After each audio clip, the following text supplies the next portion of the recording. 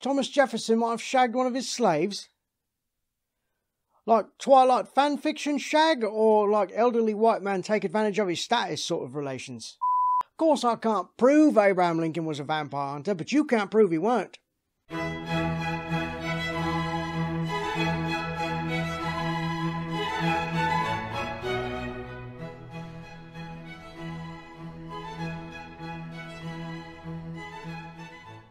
Welcome to A Brief History of the Past. I'm Kaelan and this is part 2 of the history of the Presidents of the United States.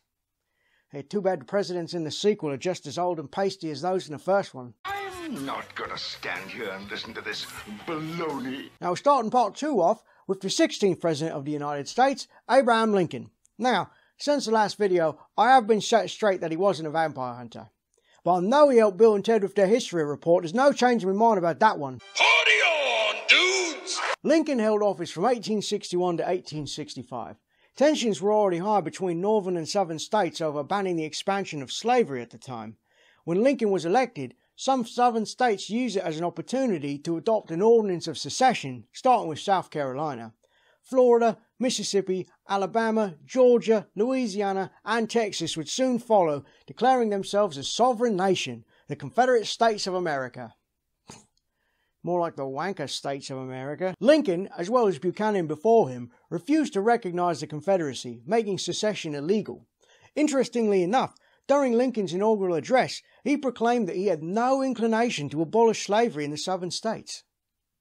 Well, they left that little detail out of the history books in primary school, didn't they? Lincoln was president for the entirety of the American Civil War. Over the course of the war, between 600,000 and 750,000 people died, making it the deadliest military conflict in American history. During the war, Lincoln signed the Emancipation Proclamation, which changed the status of enslaved African Americans from slave to free. All they had to do was escape Confederate control, make it back to the North, and then they were permanently free. You make it sound so easy. That sounded easy. Lincoln also promoted the 13th Amendment to the Constitution, which would abolish slavery entirely. It would be passed during Lincoln's term. Unfortunately, it wouldn't be ratified by the states until December 6, 1865, after his death. On the night of April 14, 1865, just 5 days after the end of the Civil War, Lincoln was shot and mortally wounded by actor and Confederate spy John Wilkes Booth at Ford's Theatre. You know, I've always said that actors are the scum of the earth. Andrew Johnson was Lincoln's vice president and succeeded him as the 17th president, serving from 1865 to 1869.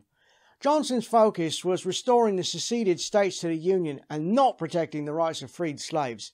He would veto legislation that Congress passed to make former slaves into American citizens, but Congress was able to overturn the veto, passing the Civil Rights Act of 1866. I can't believe I'm saying this, but can we get an applause break for Congress? Johnson is most known for the Alaska Purchase, where he purchased Alaska. That's all there is to it. I guess if I tried to prevent African Americans from being citizens, I'd rather be remembered for buying Alaska from Russia as well. Ulysses S. Grant was the 18th president from 1869 to 1877. Grant led the Union Army in its victory over General Lee and the Confederate Army, ending the American Civil War. While Grant was a reluctant politician, he was unanimously nominated by the Republican Party. While in office, he stabilized the post-war economy, created the Department of Justice, and appointed both African and Jewish Americans in prominent public offices. Well, what did the S stand for? Superman?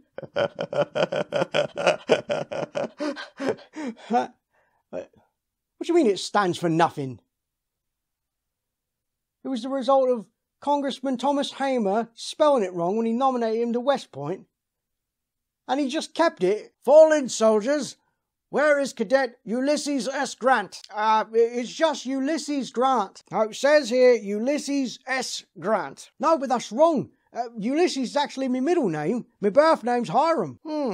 Ulysses S. What spells US? Are you hearing a word I'm saying? All right, everyone, we're going to call US over here Uncle Sam to make better use of his initials. But those aren't me initials. Oh, whatever. No one's going to hear this outside of West Point anyway. Rutherford B. Hayes was the 19th president, serving from 1877 to 1881. What a B! How many other Rutherford Hayeses were there running around Washington at the time? While Hayes was committed to civil service reform and protecting civil rights, he is most remembered for losing the popular vote to Democrat Samuel Tilden in 1876, but won the Electoral College vote after a congressional commission awarded him 20 contested electoral votes. That's why I think the Electoral College is a big waste of time. What? Of course I know what the Electoral College is. It's where you elect to go to college. Hello? I am too smart. I am too smart. SMRT. James Garfield was the 20th president, elected in 1881. Garfield would serve only 6.5 months, being assassinated by Charles Guiteau on July 2nd, 1881. Wait, Garfield didn't die until September 19th. What gives? Huh? He died from infections caused by his doctors over the resulting wound. Okay, who were his doctors then? They should get at least partial credit for the kill. Chester A. Arthur succeeded Garfield as the 21st president, serving from 1881 to 1885. While Arthur is considered to have a solid performance in office, he did reluctantly sign the Chinese Exclusion Act in 1882, which built on the Page Act of 1875.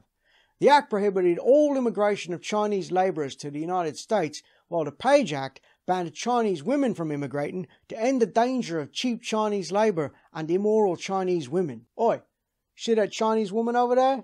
She is so immoral. Yeah, she is. What's she been doing? Mistreating the elderly? Right? Stealing horses? Smoking the opium? No! She's been selling the sex. Well, that is just deplorable. For how much? Grover Cleveland was the 22nd president, serving from 1885 to 1889. Grover was the first Democrat to be elected in office after the Civil War. He was also the only president to be married in the White House, marrying 21-year-old Frances Folsom in 1886. Oh, young love. How old was he at the time? 49.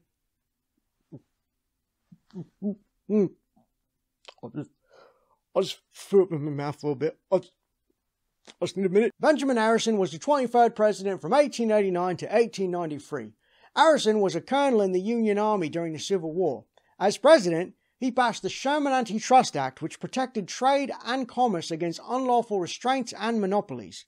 He also signed the Land Revision Act of 1891, creating national forest reserves. He modernized the U.S. Navy, added 6 western states to the Union, and was a part-time mall Santa. What? What do you mean that last one's not true?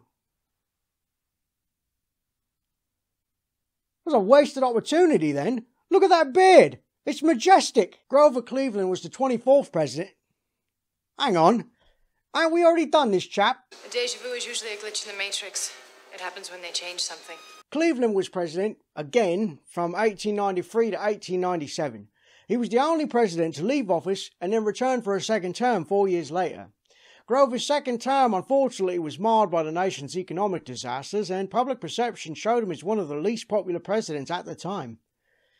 See, that's why he don't come out of retirement. You remember when Jordan came out of his second retirement to play for the Wizards, right? You might say that the magic was gone. You get it? You get it? Because the magic was he played for the Wizards. William McKinley was the 25th president from 1897 to 1901. His presidency saw economic growth with him passing the Gold Standard Act in 1900, which established gold as the only standard for redeeming paper money. He also promoted a tariff designed to protect manufacturers and factory workers from foreign competition called the Dingley Tariff of 1897. I'm sorry, what's it called? The Dingley Tariff? Dingley. The Dingley Tariff was authorized by Nelson Dingley Jr. I'm sorry. Dingley Jr. I can't breathe. I can't breathe. I would like to apologise to any descendants of the Dingley family. I'm sorry. I can't do it. I can't do it. The Dingley family.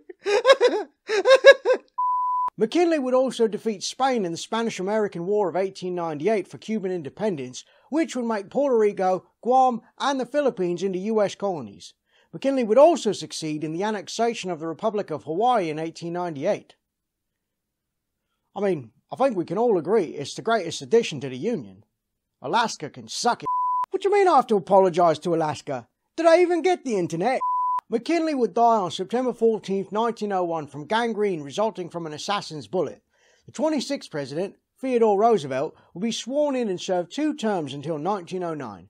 Roosevelt is the youngest person to ever hold office, being a sprightly 42 when he was sworn in. Woo! 42, eh? Finally a young rebel to shake things up a bit.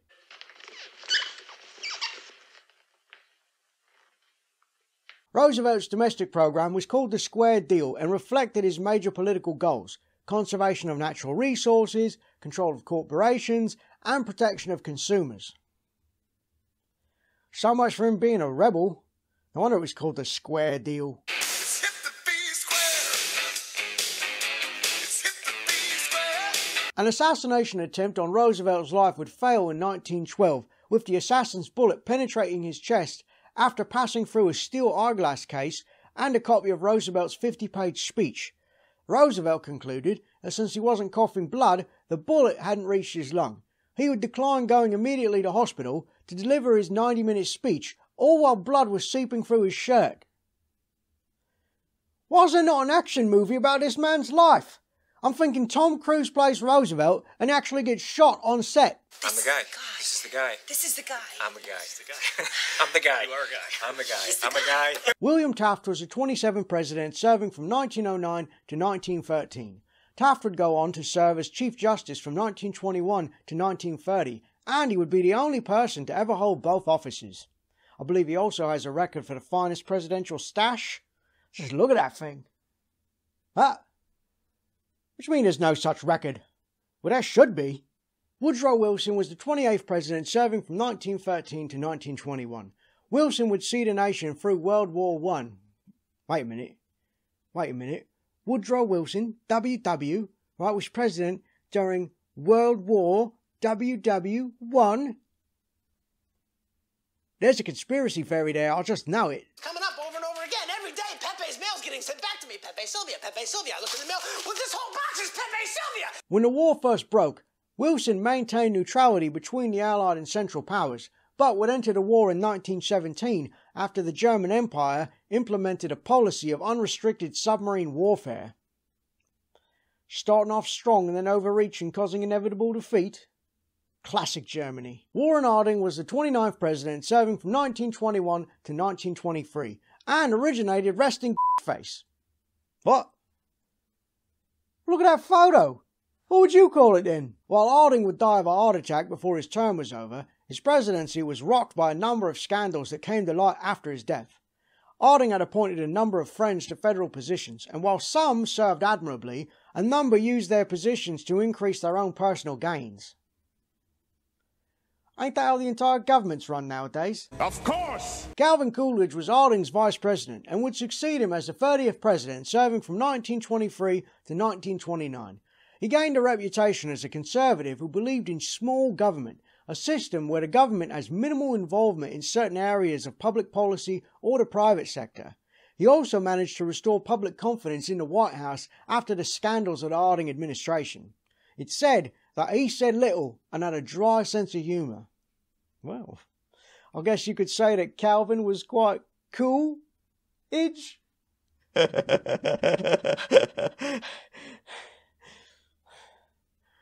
Even I don't think that's funny. Be sure to check out our next episode, part 3 of our history of the US presidents, starting off with Herbert Hoover, the man who invented the vacuum cleaner. Let me know what sort of history topics you'd like to see me discuss in future videos, and your thoughts on Presidents 16 through 30 in the comments below. Thanks, and I'll see you all in the future.